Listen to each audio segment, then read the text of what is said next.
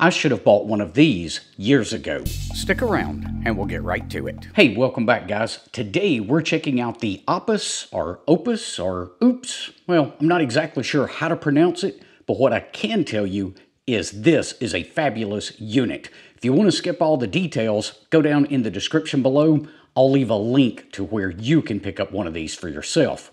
If you want all of the details, well, let's go ahead and get started taking a look at this unit. Now, right away, this is a 1024 watt-hour unit that we're looking at today. It is expandable, and we'll cover that in just a minute. It has a built-in inverter that is 2000 watts with a peak of 4500 watts, and it weighs just over 27 pounds. Now, this solar generator would be great for several use cases. Maybe you want to use it tailgating. Well, this would be a great device to have with you. Maybe you want to use it as a backup power supply for some kind of home medical equipment, maybe like a CPAP machine. Again, this thing will have zero issues using it. I'm going to be using it in the RV and in the pickup truck during travel days. Now, another cool feature about this is it will work as a UPS, or an uninterruptible power supply. Now, the switchover time for this unit is roughly 20 milliseconds, so I might not trust it to a server that I needed to keep up and running, but for most of your other appliances or even your radio gear, this would work perfect in that setup. Now, taking a look at the front of the unit, on the top left-hand side, we've got two USB-C type ports. These are both power delivery and will deliver up to 100 watts. Below that, we're seeing four USB-A type ports, and those will give us a max output of 18 watts. Now, one really cool feature about this unit is you can turn each section on and off individually. So if I just want to turn on the USB section, I would simply press the little power button right here, and that will turn on the USB section, leaving these others powered off. Just to the right over here of the main screen, we've got the 12 volt section. We get a power port, so if we open that up, you'll see a regular power socket there. Below that, we've got two barrel connectors. These are 5.5 by 2.1 millimeter connectors. Again, using the power switch right below that, we can turn that on. You'll see on the main screen right here that we get where it says car and DC. So that turns on this section. We can power those individually, each section, and that's one of the coolest things about this. Now, below that, we've got four 110 outlets, and each of these will give us 20 amps. Actually, I believe that's 20 amps for everything connected to any of the four. So you could maybe put 9 on this one and 9 on this one before you would max it out. And we can power that on by simply hitting the little AC button right here. Taking a look on the right-hand side of the unit is how we will charge this unit. We can use the Anderson power ports up top to work with either a solar panel or to charge this from the car. And then we've got an AC power port here if you want to plug this up to commercial mains at your house. If you're working with solar panels, it will take a max of 800 watts through the Anderson power poles right here. And if you're using the AC power port, you've got two different options to charge. You can either charge it at 700 watts or at 1400 watts. And I'll show you guys what that looks like here in just a second.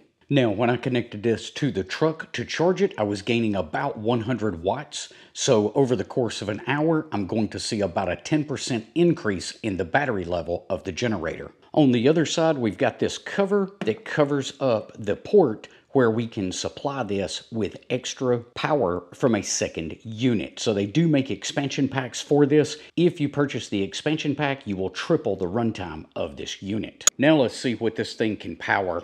We're gonna start off with something fairly small. I've got a 4-inch grinder from the shop. It's gonna be noisy, but here we go. Let's see how it handles the grinder.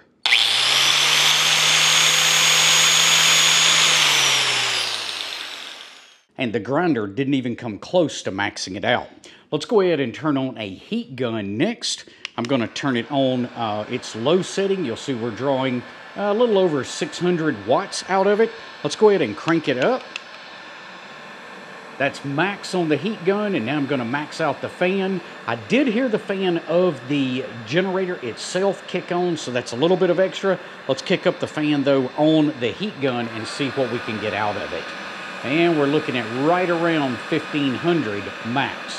Hey, what if we plug that grinder up? Do you think it'll run both of them? All right, with the heat gun running, here comes the grinder.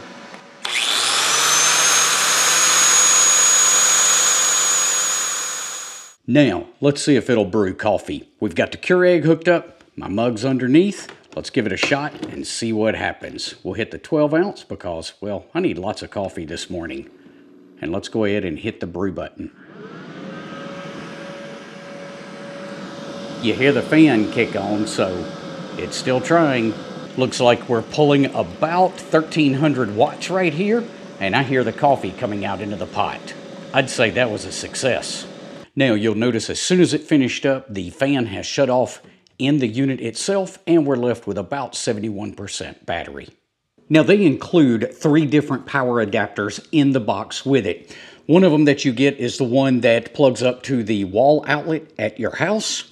Another one that you get will allow you to connect the unit to your car for charging. So cigarette lighter on this end, and then we've got the Anderson power poles on this end. The last one that was included in my packaging is the one for the solar panels. We've got Anderson power poles on this end, and then we've got MC4 connectors on the other.